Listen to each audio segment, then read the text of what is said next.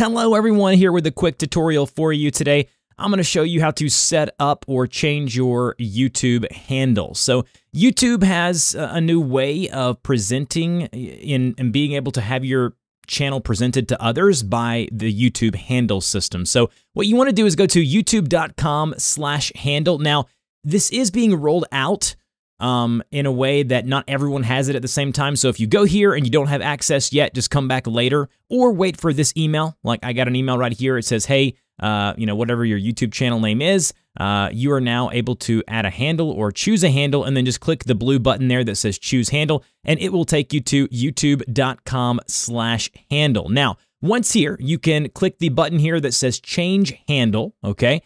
So what you'll want to do is go to change handle, and then as you can see here, you can go ahead and select a couple of pre-made handles, or you can select the option here to go into this option and just type in whatever you want your handle to be.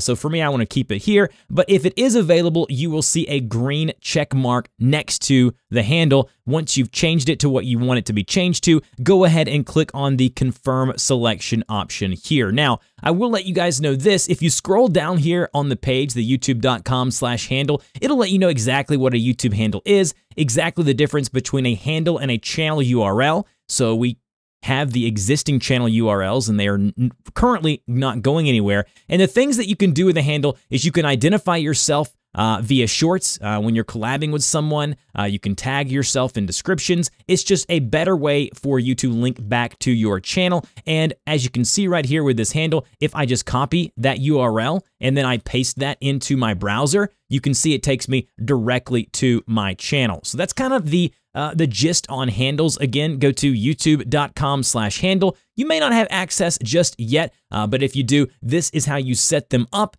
and how you change one if that's something that you want to do. Hopefully this was helpful. Don't forget, if you have any questions, put those in the pinned FAQ comment down below, and I will see you guys in the next video.